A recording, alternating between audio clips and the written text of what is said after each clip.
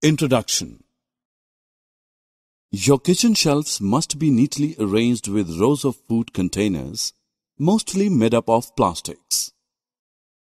Plastics have taken so much prominence in our lives now that we have replaced materials like aluminium, iron, steel, and glass with plastics. So let us find out more about plastics in this lesson, where you will study about the general properties of plastics and their importance in our everyday lives. Objectives.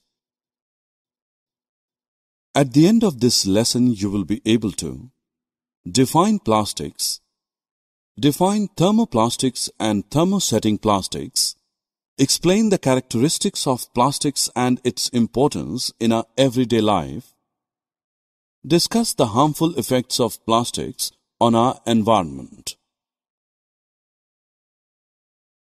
We get the name plastics because of their properties to be molded, cast, or processed into a variety of forms.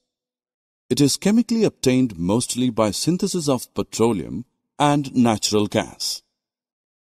Like the synthetic fibers, plastic is also a polymer that is made by joining many small similar units.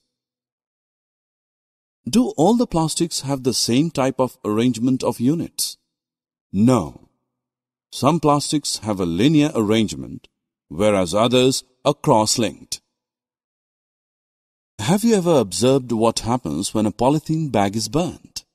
Yes, it melts and you can see its droplets falling off apart from the noxious smell it produces. Do all plastics melt upon burning? Let us find out. There are two types of plastics based on their reaction upon being heated. These are thermoplastics and thermosetting plastics. The constituent units of thermoplastics have a linear arrangement. On being heated, thermoplastics become moldable and soft. Now they can be recast in different shapes and then cooled, causing them to harden without any chemical change. Therefore, they can be recycled. Some of the examples of thermoplastics are polythene, polyvinyl chloride, and polystyrene. These are used in manufacturing of water pipes, drain pipes, packaging, bags and bottles, toys, combs, disposable cutlery, CD and DVD cases. Thermosetting plastic have a cross-linked arrangement of their constituent units. These can be melted and take shape once only. After they have solidified, they stay solid. On subsequent heating, they do not become soft and hence do not change their shape. Therefore, these cannot be recycled. Bakelite and melamine are two examples of thermosetting plastics. The familiar electrical switches, handles of utensils are made of bakelite as it is a poor conductor of heat and electricity, whereas melamine is used for making floor tiles and kitchenware and certain fabrics as it is fire resistant. Why are plastics so widely in use? The plastic containers are mostly used for the storage of food grains, pickles, salt and spices, since these are relatively non-reactive and impermeable to moisture. Since plastic is a poor conductor of electricity, the electrical wires have plastic covering. Did you ever notice that the utensils which are used for cooking have plastic handles? Plastics being poor conductor of heat, we can therefore easily hold the handle of a hot utensil. Not even a single day passes when we haven't seen or used an object made of plastic. It has taken so much prominence in our lives due to a number of its properties which make it convenient to use. It is used as parts in airplanes, spacecrafts and cars due to its light weight and strength. These are extensively used in the healthcare industry for packaging of tablets, as threads used for stitching wounds, syringes, doctor's gloves, and a number of medical instruments. Have you ever noticed the frying pan for cooking dosa? You would have seen a black coating on it. It is of Teflon, which is a special plastic on which oil and water do not stick. Thus, it is used as non-stick coating on cookware. You would be amazed to know that there are also fireproof plastics. Yes, the uniforms of firemen have coating of melamine plastic to make them flame resistant. Can we imagine a life without plastic? No, we surely cannot, because it is an alternate resource in the times of our dwindling natural resources. But what price have we paid for it?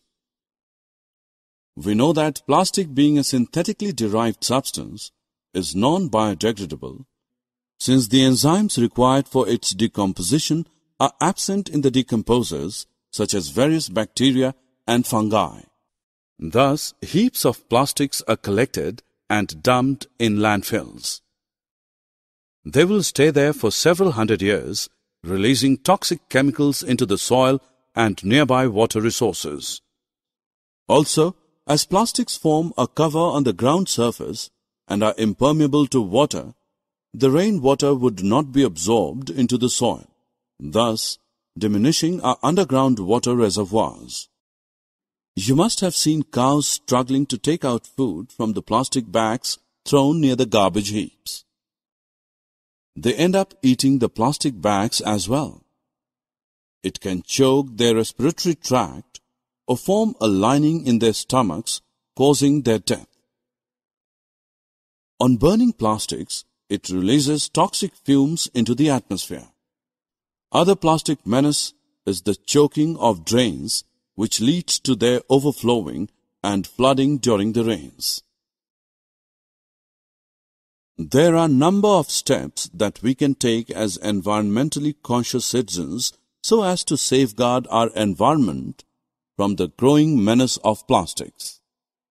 We can replace plastic shopping bags with jute bags or handmade paper bags. Instead of littering everywhere, particularly on roads, we should put the plastic objects in the dustbins marked as non-biodegradable, thus segregating them from the biodegradable wastes. Sell plastic scraps to the scrap dealer for recycling. Adopt the policy of 4 Rs, which is reduce, reuse, recycle, and recover. Summary. Let us summarize what we have learned. Plastics are polymers. Thermoplastics and thermosetting plastics are the 2 important types of plastics. Plastic is non-reactive, light, strong and durable, and a poor conductor of heat and electricity. Plastics find extensive use in the healthcare industry, building materials, and pipelines.